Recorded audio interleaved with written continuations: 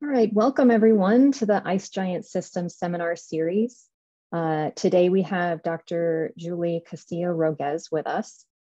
She'll give a bit of about a 30-minute presentation, and then we'll have time for questions at the end. I wanted to point you to our website where we have all of the details about upcoming seminars. I'll drop that in the chat shortly. There we go. And we'll get to it. Dr. Julie Castillo-Rogez is a senior research scientist at the Jet Propulsion Lab. She received her PhD from Nantes University in France and came to JPL as a NASA research fellow in 2002. Her research specializes in the physical and chemical evolution of icy moons and dwarf planets. Dr. Castillo-Rogez has been involved in several missions, including Cassini, Dawn as an extended mission project scientist, and she is part of the Europa Clipper gravity and radio science team. She's also a technology nerd and has been involved in several projects to enable small sats and onboard autonomy for deep space missions. And take it away.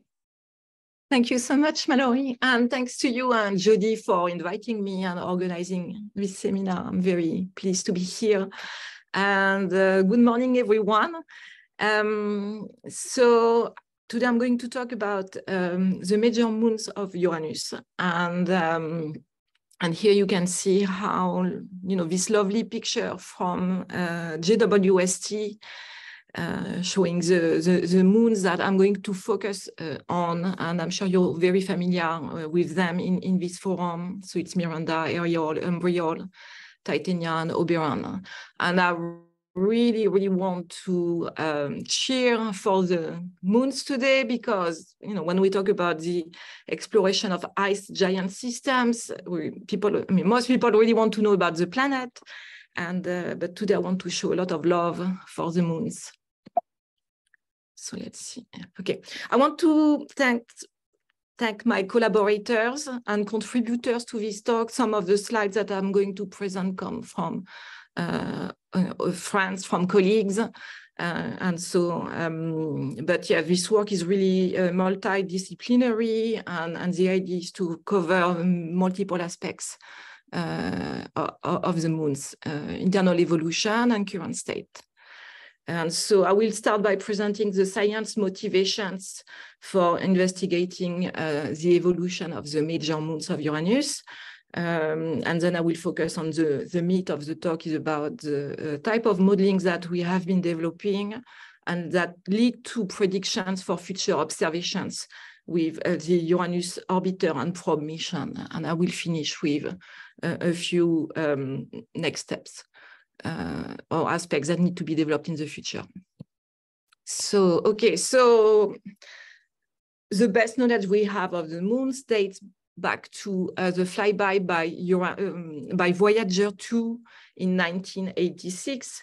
And as you can see, these are all the pictures that have been acquired of the moons. And really the amount of observations that we have differ significantly from one moon to the other. And as you can see, Miranda has been well observed, but Umbriel not so much.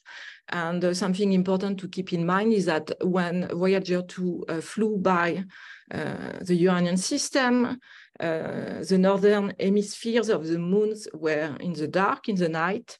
And so altogether, we have about between 35 to 40% coverage of the surfaces of the moons. And so the good thing is that when the next mission to the Uranian system will reveal what's going on the other hemispheres. And so we are going to have a lot of surprises, hopefully. So the Uranian system is complex. It has many elements to it, like the other large giant planet systems. So this one is the only native ice giant satellite system in our solar system. It has 27 known moons with diverse geology. And as you can see here, at the bottom, I don't know if you can see my cursor, there are multiple types of moons. There are the moons that are embedded with the rings, and that helps maintain the stability of the ring system. There are 5 major moons that are relatively close to the planet, and then there are a bunch of irregular moons farther away. And we think that these have been captured probably from the Kuiper Belt. A very important thing to keep in mind is that the system of Uranus has been tilted by probably a very large impact or by dynamical interactions with the other giant planets. And as a result, the rotation axis of the planet is almost is close to the ecliptic. And so that creates, I mean, it's for people like me who are challenged by geometry, the whole idea of the seasons and night day in this system is very different from what we are used to, but that leads to a very exciting new way to think about these objects.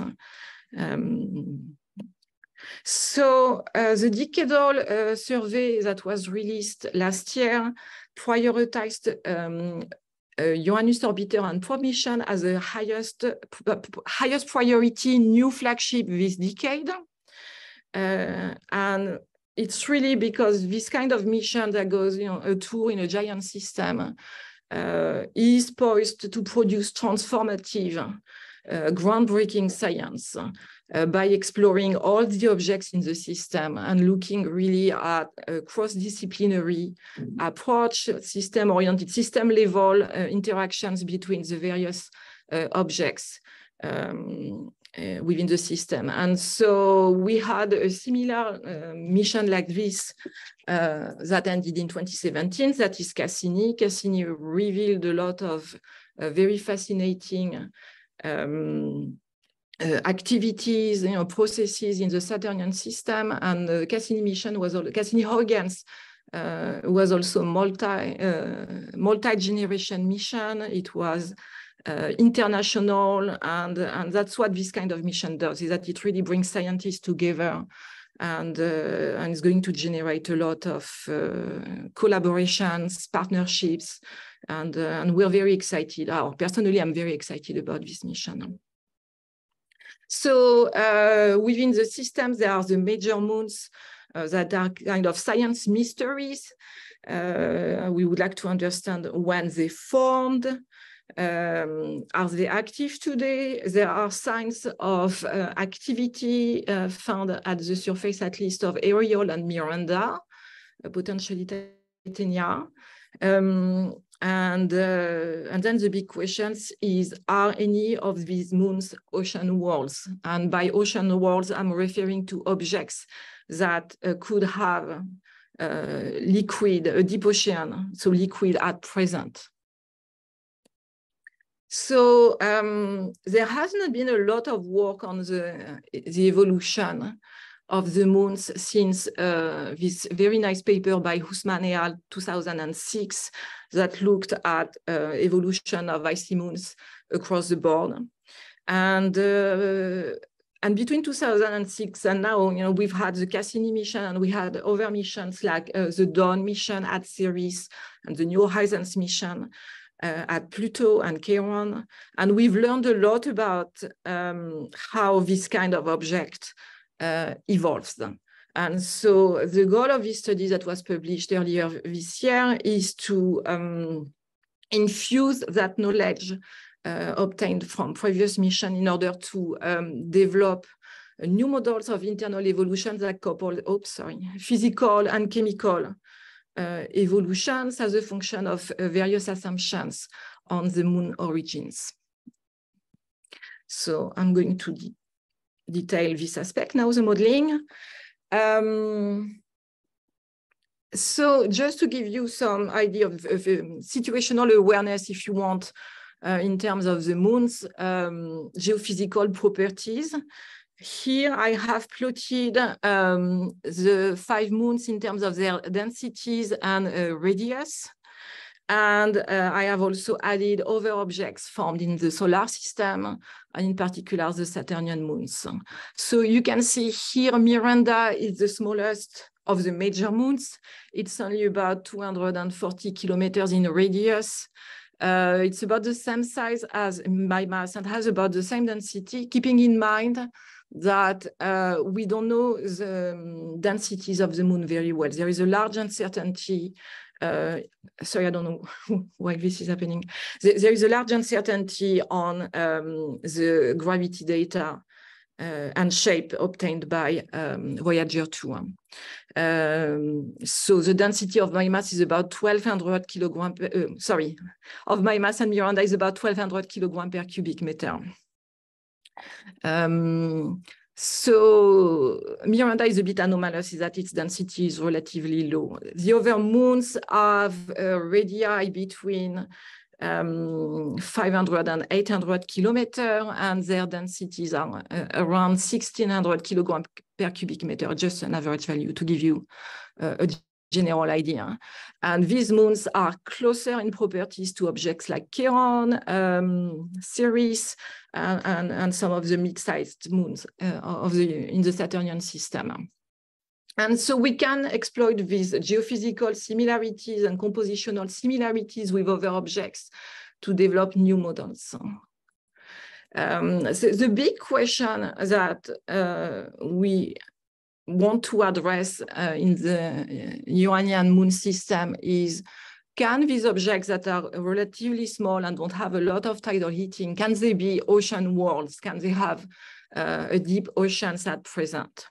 So what I've done here is represented the major moons and many other objects in the outer solar system as a function of their tidal heating and radiogenic heating. And these are about orders of magnitude because there are some uncertainties in these estimates. But still, we can identify several groups of objects. There are the non-ocean worlds, and these are large. They have a lot of radioisotope heating as well as tidal heating. And we know most of them, we know that they have deep oceans confirmed by geophysical measurements. Triton is an example. I have added Triton here, but we are not sure if it has a deep ocean for, I mean, we don't have a robust determination of a deep ocean, but you know, its surface is really young, and there is a strong reason to think that it has a deep ocean. Then there is a group of moons that are relatively small. They have low densities, so they have a small amount of rock and radioisotopes, and they don't have a lot of tidal heating. And so we think that in these moons, it's very unlikely that oceans could be present today. And then in the middle, there are a bunch of objects that are mid-size, you know, in the 500 to 1,000 kilometers in size, and they can have a large fraction of rock. My mass is an exception. They can have some tidal heating, so my mass has a lot of tidal heating. But the other moons, they don't. And so it's unclear if these objects have deep oceans at present. And the roadmap to ocean worlds that was published a few years ago said, oh, maybe these objects are candidate or possible ocean worlds. And really the situation depends on their circumstances, their unique circumstances. So what the Uranus orbiter and probe mission can do is test hypotheses about processes driving the formation and preservation of deep oceans in the major moons. We can quantify the relative contributions of intrinsic properties, like the composition of the moons, versus external processes, like tidal resonances, in creating and maintaining deep oceans in these objects. And what we have done in this work is create a baseline. And in this baseline, there is no tidal heating, for example. When a future mission observes the moons and reveals departures from the baseline, we can then identify if there are special circumstances affecting the evolution and current states of these objects. And in particular, we expect it's very possible that there could be tidal heating processes affecting at least Ariel and Miranda that we don't suspect at present, in the same way than when Cassini discovered the very strong activity at Enceladus, it revealed processes about dynamical processes in the Saturnian system that we did not suspect. And so, and these investigations, when we put everything we've learned about the moons all together, all the moons and all the dwarf planet and so on, we can have a bigger picture understanding of the evolutions of these objects. So what we model here is major stages, so bulk evolution, if you want. And we are not looking at details of the evolution, but really what's happening in the bulk of the object. And so there is a formation. We assume that the moons are created rock, a variety of ices, like carbon-bearing ices and ammonia, and organic matter. It's one of the and it's really emerging. It's a work in progress. We are accounting for the influence of organic matter in the geophysical evolution of these objects. And so after a few million years or tens of million years after formation, we expect that the moons differentiated to some extent as a result of global melting of the ices, and that silicate or rock-rich and organic-rich mantle differentiated by density. And the properties of the accreted ices can drive the redox properties of the ocean and its pH. And I will not talk about habitability today, but that's also something we are tracking here, how the original composition drives the deep ocean environment. And then after a few hundred million years and about 1 billion years for some of the moons, as a consequence of warming, the rocky mantle is going to go through a phase of thermal metamorphism. And that is going to lead to the release of water as a consequence of dehydration of the silicates, and then also the release of carbon dioxide in particular as a consequence of the breakdown of organics. But at that point, the shell is mostly frozen, and as a consequence, this thermal metamorphism phase leads to the creation of a late ocean, what we call the second generation ocean, that is whose composition is primarily determined by the products of dehydration and breakdown of organics in the mantle. And in these objects, because there is not a lot of heat, we predict that there would be a residual ocean. So, or there might not be any ocean at all. And so that's what I tried to represent here. So here are some more details about the modeling. We have started an effort funded by the Habitable Worlds program to couple a number of pieces of software. The core is the thermal evolution software. And we track as a function of temperature, the evolution of the rock, the evolution of the crust as a consequence of freezing, and then we can track the composition of the residual ocean.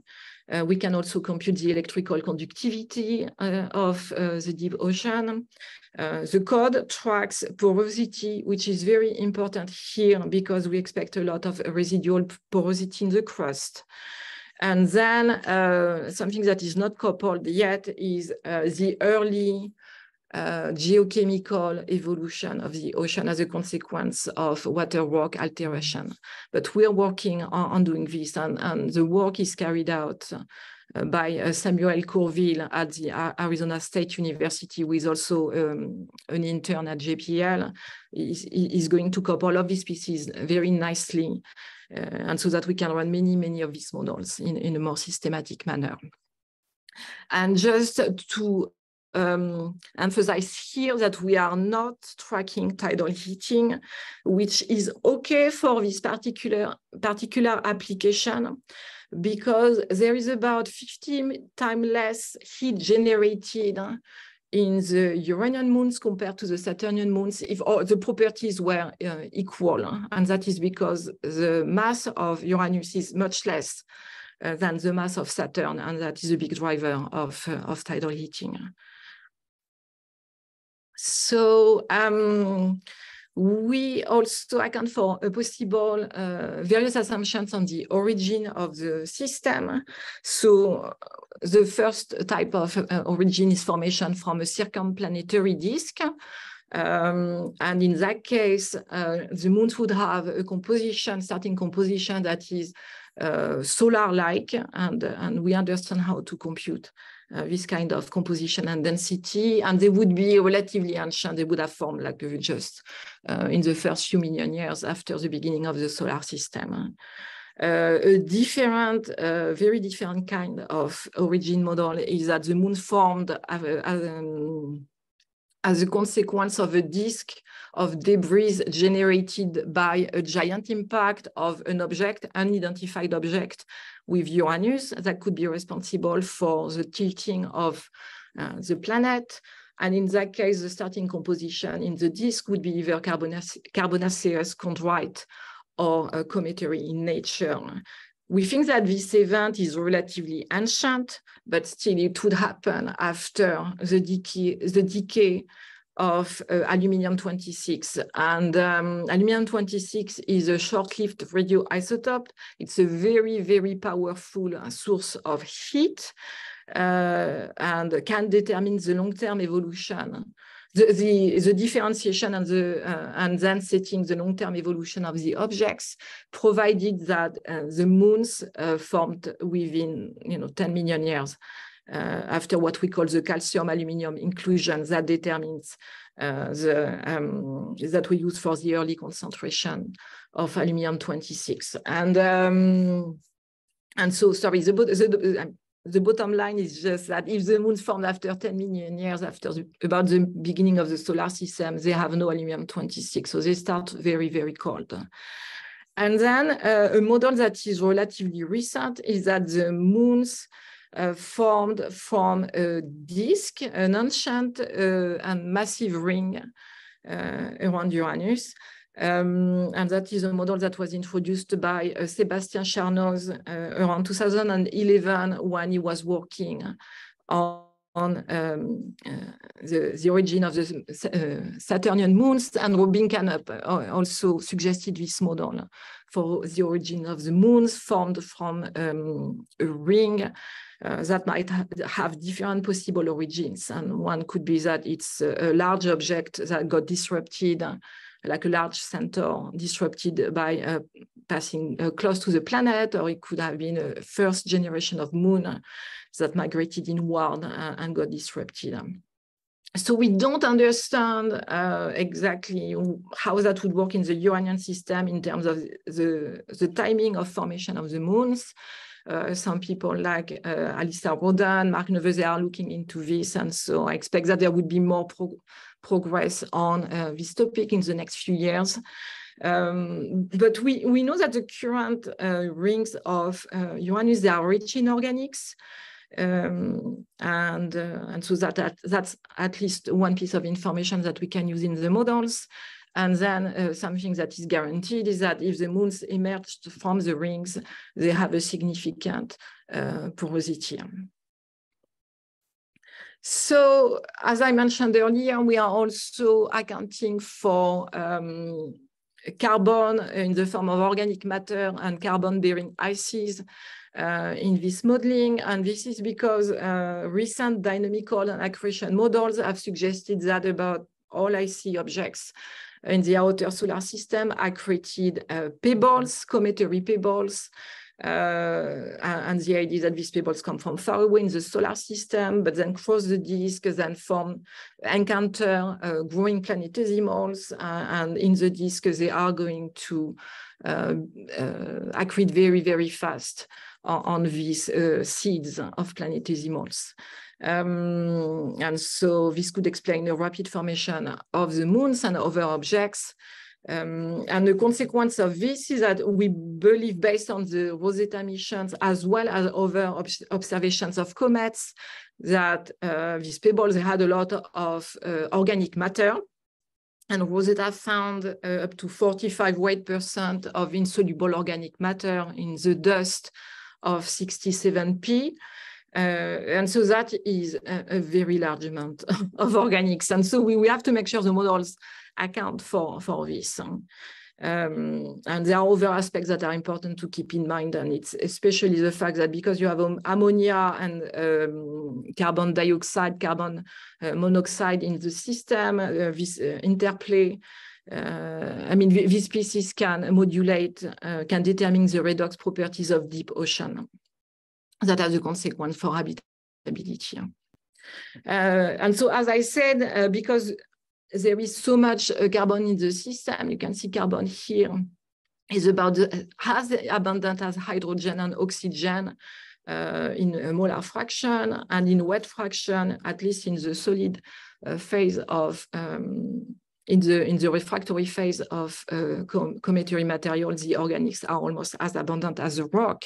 And as a consequence, the organics dilute the amount of radioisotope accreted in this object formed from pebble accretion. And that is really, really problematic from a heating standpoint, of course, and then we'll show some consequences in the next few slides. Another aspect is that the thermal conductivity of organic matter is twice to 10 times lower than the thermal conductivity of ice and rock, and so that's also going to affect internal evolution. And there are other aspects that make organics very exotic materials to work with. So one of the big knowledge gaps that we've been investigating is the fate of organics following accretion. There have been two types of models presented in the literature. In a model of Titan by Neri et al., it's assumed that the organics would entirely sink with the rock and never move away from the rocky mantle. So that's one model. Then there is a model published for Pluto by McKinnon et al., where they assume that no organics sink with the rocks, and the organics separate right away during the differentiation phase and form a thick layer settled at the interface between the hydrosphere and the rocky mantle. And the consequence of this is that, as you can see, there is so much organics that the hydrosphere is effectively very thin. And the consequence is that it's very difficult to preserve deep oceans in these conditions. And so in this model, we are assuming this, in this talk, I'm assuming this kind of model. We are working on the second type of model, but it's more complicated. And so I'm going to stick with model one, but we have to keep in mind that at least in the accreted material, if we look at carbonaceous chondrites, the organics and the silicates, they are very intimately mixed. And so it's likely that a large fraction of the organics are going to differentiate with the rock, because it's difficult to desorb the organics from the silicates, at least based on our analysis so far. And so, as mentioned earlier, we track metamorphism in these objects because it's likely to happen in many, many objects that are relatively large. And the big deal here is that the organic matter, they represent a very significant source of carbon dioxide. And when it breaks down, And so its fate in the mantle, it's going to determine how much carbon dioxide is released to the deep ocean, and that can have a very strong implication about the state of the ocean at present. Of course, that can be oils as well, and that's what we're trying to track. And the consequence of thermal metamorphism differ from one object to another, depending on the size of the object. So just to give you an example, here obtained by my colleague Mohit Melwani-Daswani, and that's a paper we published last year for Ceres. Mohit tracked the abundance, the concentrations of various compounds in the ocean as a function of temperature. And here you can see that when the temperature increases, there is release of sulfide, hydrogen sulfide that comes from the breakdown of iron sulfide in the mantle. And then when the temperature keeps increasing, we have the release of a significant amount of carbon dioxide coming from carbonate breakdown and organic breakdown. And so having so much carbon dioxide in the ocean is likely responsible for the formation of a late generation of carbonates, and could explain why we have these vast expanses of carbonates on the surface of Ceres. I'm just going to take 10 seconds to put the light back in my office. Sorry about that. Sorry. So Mohit can also track the properties, the density of the rock in the mantle as a function of temperature and pressure. And this is just an eye chart to show what we have in terms of CI composition and meteoric composition. We use that data then to get a more accurate, as far as can be, of the rocky mantle density and hydrosphere, the thickness of the hydrosphere for the various moons. And so in the case of Embryol and Ariel, we find rocky mantle densities around 3,000 kilograms per cubic meter. The density of the mantle is higher in the case of Oberon and Titania because of more advanced thermal metamorphism and dehydration. In the case of Miranda, the problem is very unconstrained. And so here is our baseline model. We find that in the 4 largest moons, oceans up to 50 kilometers, and with temperature above the water melting point, should be present today under an icy shell that is about 200 kilometers thick. There is, as I noted, there is, we can see very well here, but there should be a very thick layer, about 80 kilometers in the case of Titania, of residual porous material. So really pristine material. And then in the case of Titania, thermal metamorphism is advanced and can be responsible for most of the deep ocean volumes that we see at present. It's not, thermal metamorphism is not as advanced in the case of Ariel. And in the case of Miranda, we could not find models that preserve deep oceans today.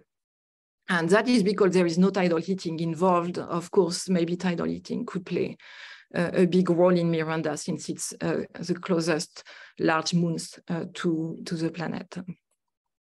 So that's our baseline, assuming a CI composition. If we assume a comet composition, then because there is much less heat coming from radioisotope, there is no phase of thermal metamorphism leading to dehydration of the rock in any of the moons. And we predict deep oceans at present that are just a few kilometers thick. And again, there is a very thick crust of porous and pristine rock at the surface. And as I said, tidal heating could have an impact, at least on Miranda, Ariel, and Embryol. And there is some evidence based on geological properties that maybe aerial went through a phase of increased heating associated with a tidal resonance crossing about 1 billion years ago. That surface might be even younger. The problem with Miranda is that it is so small and it has so little rock that it refreezes very fast. And so if Miranda had liquid at present, it would imply that it went through a tidal resonance crossing less than a few tens of million years ago, and it might still be involved in such resonance. And so some groups have been modeling this relatively well. In the case of aerial, we can see that it might be possible to reproduce tidal resonance crossing about 1 billion years ago. It's less clear in the case of Miranda and Umbriel when the resonance happened. I'm going to talk about the predictions, and I think I'm running a bit late on time, so I'm going to pass on this one just to show you that we can make a lot of predictions from these models that inform gravity, shape, induced magnetic field, and optical remote sensing. So one finding from this work is that it will be difficult to determine the moon's density structure from gravity. And here you can see I represented the moment of inertia, which is a way to describe the density profile in the moons. So I presented it as a function of the rocky mantle density and assuming a reasonable uncertainty of 0.01.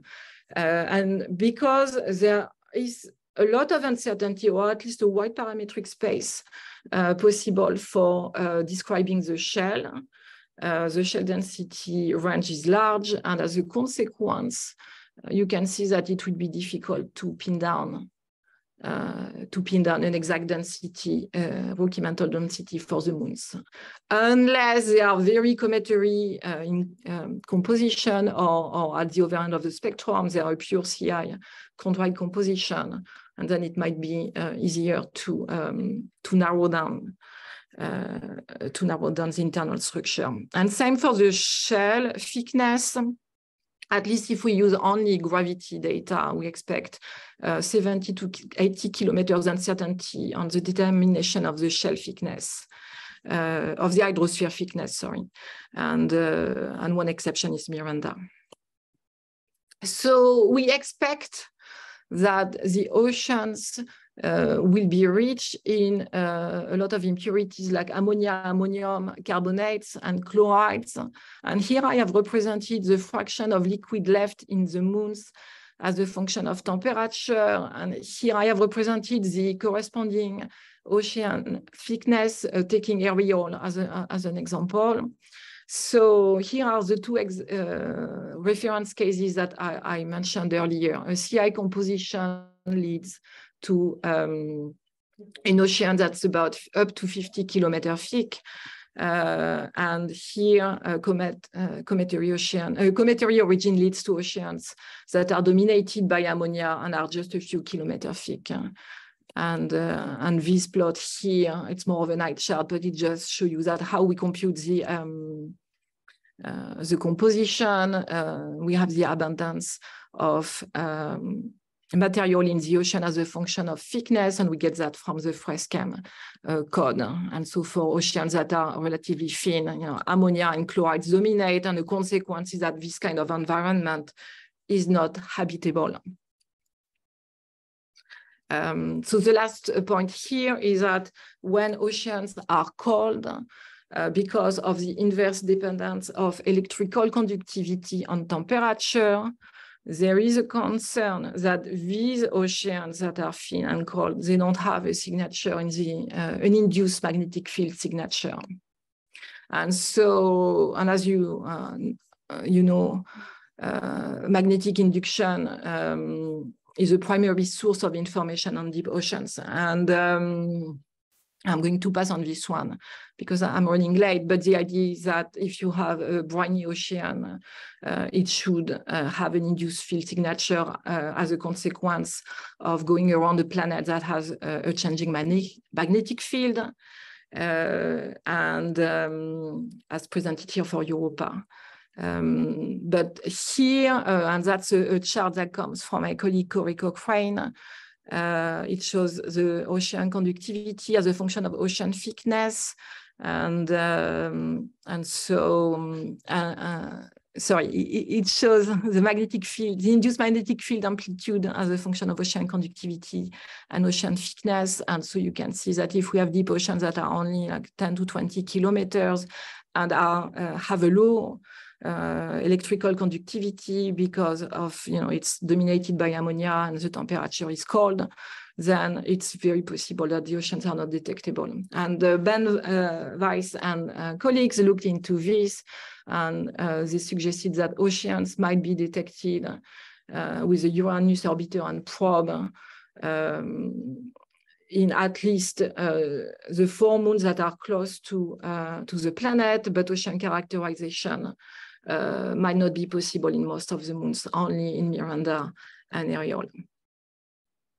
And then on top of this, there is a possibility that the moon acquired a remnant magnetization of metal-rich compounds in their rocky mantle while they were differentiating, and they acquired an imprint of the magnetic field of Uranus. And that magnetic field could have an amplitude well above 1 nanotesla and overwhelm the signature coming from the deep ocean. So that's work in progress by Sam Courville, and there will be more presented in the future by Sam. So because we are concerned that the deep ocean might not be detected via magnetometry, we've looked with Andres Romero-Wolf and colleagues about the possibility to use the Uranian kilometric radiation, like it's a radio wave at low frequency. And when it passes through the moons, it acts like it's like a radar experiment because the cold ice is transparent to radio waves, and that wave should be able to detect the interface between the icy shell and the deep ocean. And so that is work in progress, but it's very promising as a technique that would complement magnetic field measurements. And just a quick word on work carried out by my colleague Jennifer Scully, who had this eureka moment that, wow, there are features on the Uranian moons, geological features that look like features found at Ceres by the Dawn mission, like this bright region here in the Wanda basin, and that might be an expression of evaporites at the surface of Embryol. Or there is this big mountain on Oberon, 11 kilometers tall, that comes out of nowhere. And there is this big mountain on Ceres, Haunamons, that also comes out of nowhere. And so maybe there are similar processes going on there. And that could be possible because the moons and Ceres share physical properties, similar geophysical properties. And so just to summarize, here I have tracked various properties that could be measured by Uranus orbiter and probe for different origins. So definitely the thickness of the ocean could be very strongly dependent on the composition of the starting material. But there are caveats, and that is true for any internal evolution model, and especially Alyssa Roden mentioned to me recently that large impacts can influence very significantly the cooling of the moons, or they can also influence the heating. And that's work in progress by Alyssa. The composition of the ocean might tell us about origin, but it's difficult to measure and assume that there is recent exposure of material. If the moons are created from cometary materials, they should have a lot of organics on their surface and maybe much less if they are created from a chondritic material. And then we might be able to get information on the hydrogen to carbon ratio in the organics. That is a function of the starting material. And then ideally it would be nice to be able to get carbon and hydrogen isotopes, as has been done in the Saturnian system by Roger Clark and colleagues using infrared spectroscopy. Just one thing, it's very possible that surface material has many sources. There could be, so there is the material that comes from the interior of the object that is exposed or excavated by impact, but it's possible that there is dust coming from irregular satellites, that there is accreted ring material, at least in the case of Miranda, and then there is the effect of space weathering. And so untangling what's going on at the surface of the moons is going to be trickier. And so just to summarize, the moons are likely residual oceans. We can make predictions on the composition of materials that may be exposed on the surface. But because there are many uncertainties about the internal structure and about the origin of the surface of these objects, we recommend that multiple techniques be used for their exploration. And so on top of an infrared spectrometer, it would be great to have a dust analyzer, especially to study the organics. And we strongly recommend adding a radio plasma wave spectrometer to magnetometer to search for deep oceans. And I will provide more updates about the origins assessment at the AGU. Thank you very much.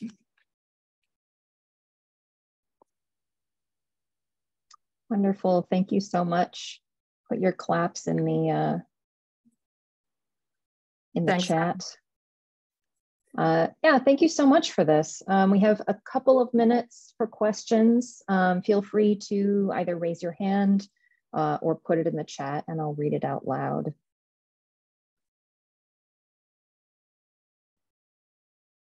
I'll go ahead and start. You touched a little bit on astrobiological potential. You said you weren't going to talk too much about it, but I was wondering if you could talk a little bit about the astrobiological implications for the chondrite versus the comet source. Yeah, thanks for asking this.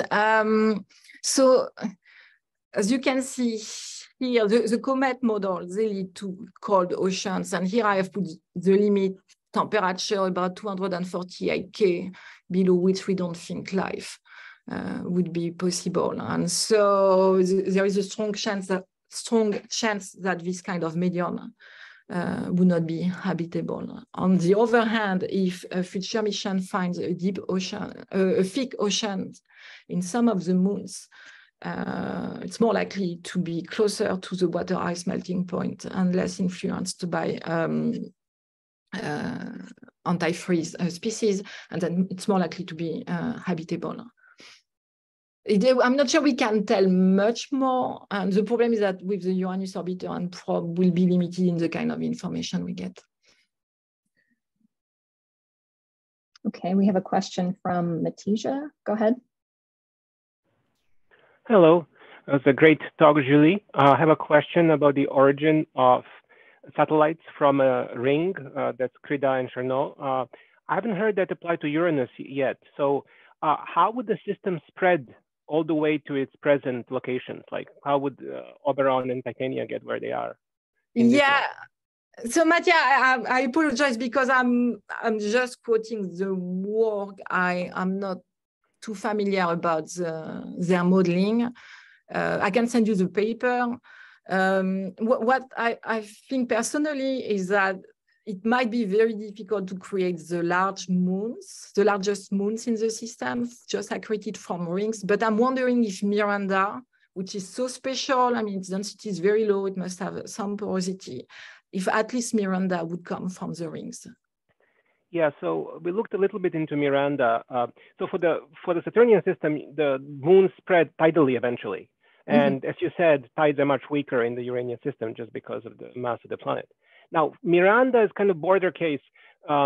David Minton looked into it a few years back, but to get out where you are by ring torques, you need to have one of the major resonances in the ring. So basically you can get to 4 Uranus radii, but not 5. So it's kind of not quite working for Miranda, but it's close. Okay, thanks. So yeah, I'll be interested in iterating with you about that. We have a question from Martin. Go ahead. Hi, Julie. Very nice work. I just wanted to query a bit about the composition of the comet model that you assumed. I didn't catch whether your comet composition is based purely on 67P, because as we know from observing comets, like each comet we observe is slightly different from the last. Yeah. So there may be some scope for some dramatically different carbon, nitrogen, or organic abundances in sort of the overall comet population compared to the one case of 67P that we have accurate information for. So I wondered if any sort of changes on of abundances around a factor of 3 or so would have significant impacts on your results. Yeah, definitely. That's a very good point. That is just one and member, and there could be strong variability, and we could have mixtures of CI and cometary material as well. And so, yeah, it's here what the bulk of this work using a high content in organics has been applied to Pluto in particular. And this particular model might not be applicable to the Uranian moons. And so, yeah, so it's a spectrum of possibilities. Thanks for pointing this out. Thanks.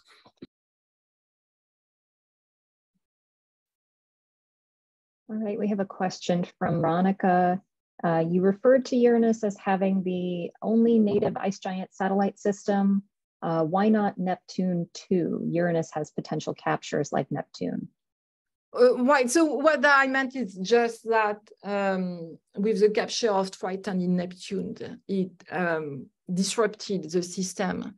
It's been suggested that the capture of Triton induced a lot of collisions in the system, and so the moons, they are not representative. They are not pristine anymore. But that might also be true of the Uranian system, because the moons went through a chaotic, phase of high collision during the early history as a consequence of the tilting of the planet, maybe. All right, we have a question from Thomas. Is there a chance to detect oceans with radar from an orbiter, or else would the magnetometric detection be easier with a lander? Yeah, so we try to look at, what's in the stroma and what's currently planned in the Uranus orbiter and probe, and not depart too much. And it's true that a lander, electromagnetic sending, for example, from a lander might be good. A radar might be good, but these options might be out because of mass, power, and cost constraints for the Uranus orbiter and probe. For the radar, one thing is that we expect only a few flybys of the moons in the tour, and so it's unclear that we would get good enough radar data in these conditions. But ideally, if we had all the money in the world, and if we could dedicate the entire resources of the Uranus orbiter and probe to just studying the moons, yeah, we could do a lot of very cool things.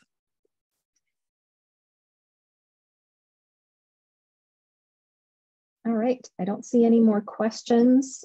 Feel free to keep putting those in the chat or raising your hand. Otherwise, let's thank Julie again. And I'll turn it over to Jody to give an update on some community news. Thank you so much. Sure, yeah, and I'll just echo that. Thank you so much, Julie. It was a really incredible talk. It's making me more and more excited for a flagship to Uranus. So I'm stoked about it. And then, yeah, and there's tons of thank yous and, you know, comments and stuff like that in the chat. Feel free to check them out. I know Bill McKinnon had a few comments here and there. And so I've been kind of scrolling through and just noting them. But yeah, I'll go ahead and share the community news slides. So, you know, if this is your first time here, at the end of these, we always share this slide of kind of accumulated, hopefully folks can see that, accumulated, I guess, information in the community relevant to this particular group of folks. I'll copy and paste everything into the chat because I know you all can't click on my screen share, of course not. So, so let me paste this in here. But as always, you know, if you have something that you'd like to have included in this community news slide, feel free to reach out to me or Mallory, and we'd be happy to include it. Just anything that you think might be relevant. So this could be stuff like positions that are opening. It could be things like upcoming, you know, workshops or conferences or things like that. And so I'll just point out that next month, the Ice Giant System seminar series has a talk from Dr. Ian Cohen. And so that'll be, as always, the second Tuesday at 11 a.m.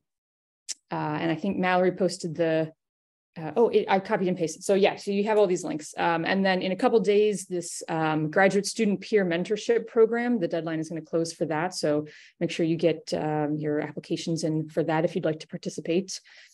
There's also 2 faculty positions that I just noticed opened up. So one, and they're kind of a broad planetary science sort of, you know, category. So nothing specific that I noticed, you know, in terms of, well, I guess the second one is geophysics and atmospheres, a little bit more specific. So there's one at Arizona State University, deadline in mid-October, and then at Caltech, deadline at the beginning of October.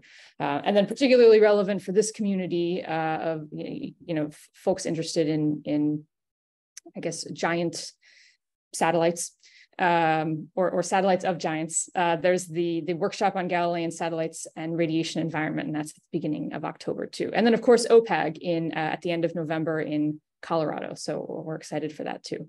But as always, if you have anything you'd like to put on these slides, just to kind of get the word out, you know, we'd be happy to kind of plug your event, position, meeting, you know, anything like that, that you kind of want to get the word out. The whole point of this seminar series is, of course, to have folks an opportunity to share their work and for the audience to kind of learn, but it's also to keep the community together as we sort of, you know, start making plans for a flagship to Uranus, and of course, just in general, keeping the Ice Giants community together as a whole. So excited that you're all here, and feel free to spread the word about it and go to the website and you know, sign up for the listserv so you can get these emails. But I think that's all I have, unless Mallory, if you have anything else. But otherwise, you know, we can close things up. And again, thank you so much, Julie. Really incredible talk. And yeah, and I'll leave this slide up, and folks can feel free to hop off. Thanks, everyone. Thank you very much. Have a good day. Thank you. Take care. Take care.